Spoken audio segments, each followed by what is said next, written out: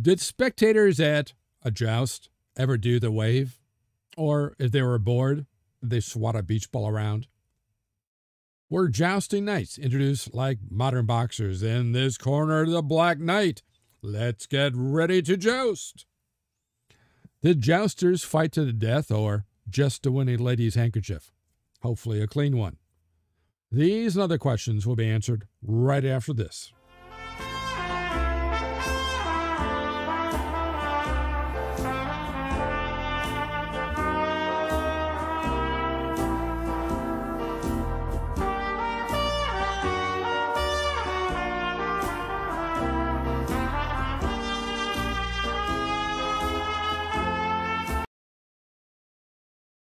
I'm Professor Jerome Arkenberg, and I have been teaching a wide variety of history courses at colleges across this country for the past 30 years.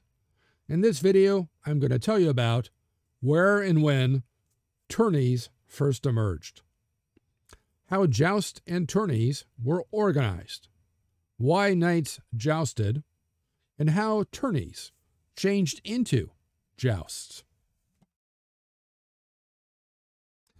At the end, I'll have the wrap-up quote on this video. But first, make sure to click like, share, and especially subscribe, and that little bell thingy, so I can continue to bring you more great videos just like this one.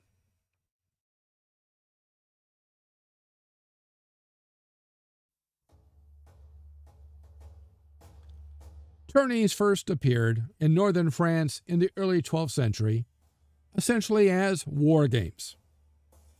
They came to be held in all seasons except Lent, and any day of the week except Friday, the day in which the Lord died, and Sunday, the Lord's Day.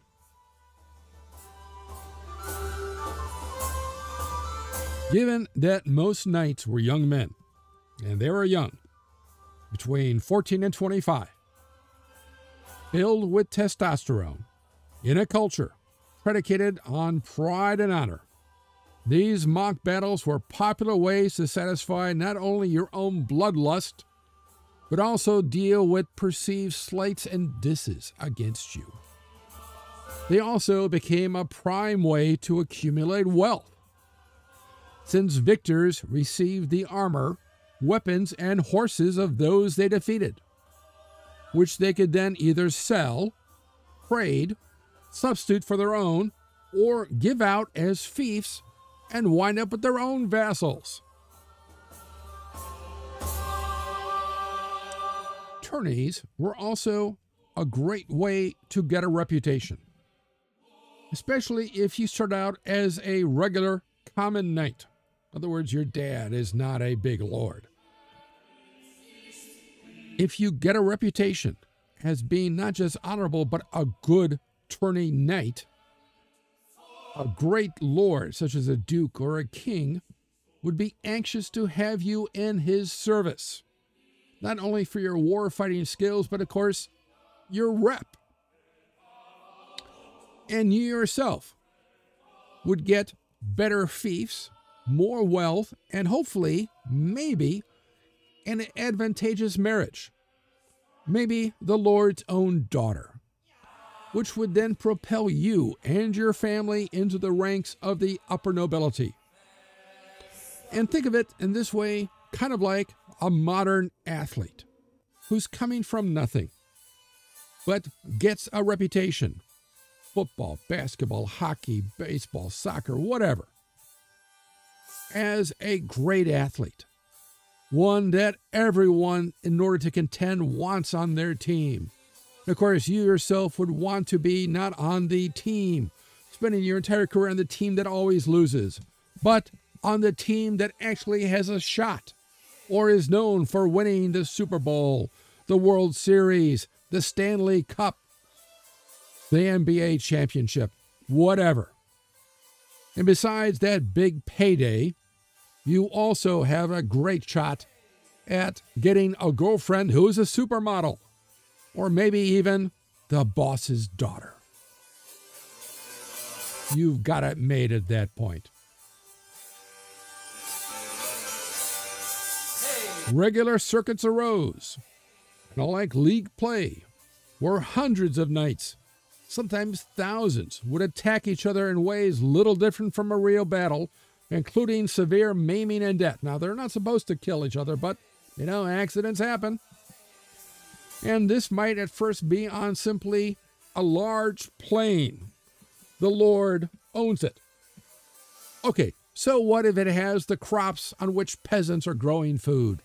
Who cares if the crops are trampled and destroyed? After all, they're only peasants. And the land might contain several villages to be held as strong points, or a place from which to launch an ambush. At which point, the villagers, if they're smart, would flee, or perhaps instead, they would be beaten, raped, or killed as part of the battle. After all, they're peasants. And remember, the knights are really just gangbangers anyway. Tourneys were normally proclaimed at least 2 weeks in advance. The host would send out heralds and messengers to be held at a certain time and place. Hopefully the villagers would hear about this in advance and flee. The host would then set up wooden stands for hundreds of spectators. Nobility, of course, not common serfs, please. For hundreds of spectators who came to watch, again, sometimes thousands of knights attack each other, maiming each other, beating the crap out of each other. Kind of like many people would go to see a rugby game, football, or hockey. Not so much baseball. These knights would arrive individually or as part of a company, essentially a team, and then set up camp in one of 2 designated settlements on the field. Kind of like the red team versus the blue team, whatever the host calls it. And they would go wherever they pleased or wherever their company's leader went. Then they would attend parties in their own settlement, thrown by the Tourneys' patrons and other great noblemen. On opening day, the knights would parade in, as seen here, as 2 hosts, 1 from each settlement, followed then by a few individual jousts, at first to blood, and a young knight's present. Yeah, you go get 'em, Friedrich. Gottfried, go get 'em. Around mid-morning, the 2 hosts would line up for a charge at either end of the field. Depicted here, not well, given the size of the picture, but let's say the red team versus the blue team on one side. And at a signal, they would ride at full gallop with level lances.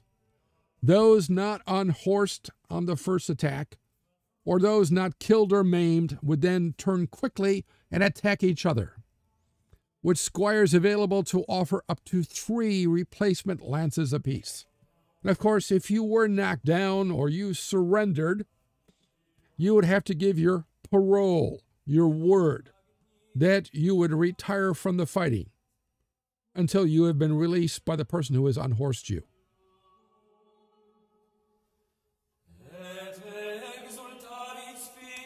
The tourney then usually descended into chaos, as knights sought to capture each other for ransom until exhaustion or twilight ensued, after which they would drink and feast, giving prizes to the best knights.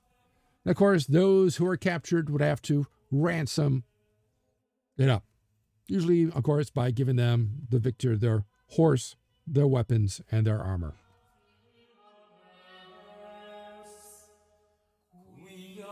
However, by 1350, the tourney faded in favor of the joust, where knights were to neither kill nor maim each other during rounds. First 3, later up to 12, kind of like in boxing rounds, with different attacks by battle axes or swords, even daggers. Sometimes these knights would simply fight entirely on foot. Of course, really what people come to see is the knight on horseback. Now, why does the tourney fade? Well, increasingly, it is becoming difficult to have enough knights around as warriors. there are other opportunities to get ahead in the world, like law or administration, or being an estate steward. You don't have to kill anymore or get up and fight like this. So knights become valuable.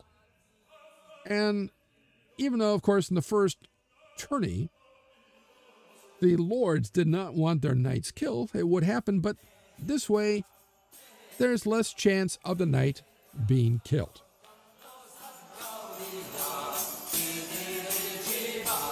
Like the tourney, the joust took place on an open field.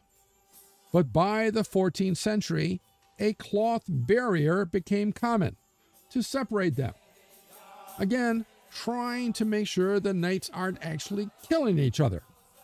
And then in the 15th century, a wooden barrier, which is what you mostly see in your typical movie about knights doing jousting.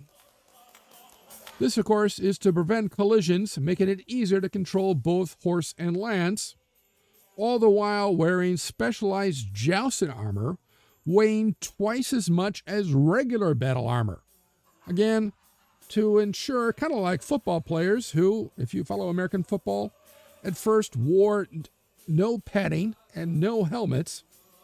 And then after 1905, when about 12 of them died on the field from injuries, they started to get pads and helmets, and now they're really not designed to be hurt at all. And the same goes with the knights.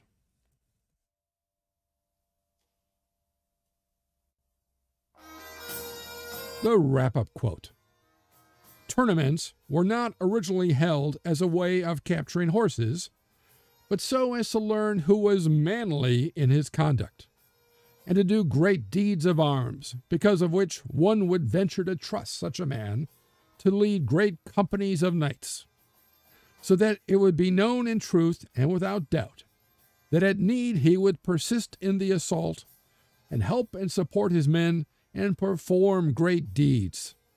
And so that it would be known that he would wear a helmet, despite the heat and lack of air within, as lightly as he would wear his cloth cap. For the man who in such a situation is soaked in his own blood and sweat, this we call the high bath of honor. Henry de Leon, 1192. So, let me know what you think of this quote in the comment section below. Also, what you liked about this video and what other historical topics or subjects you'd like to see in future videos. Be sure to click like, share, and especially subscribe, as it will help me bring you more great videos, and click on that little bell thingy so you'll know when the next History Waits for No One video is posted. If you want to know more, there are recommended studies on this topic in the description below, along with other ways to connect with me. Thanks for watching, and I'll see you in the past.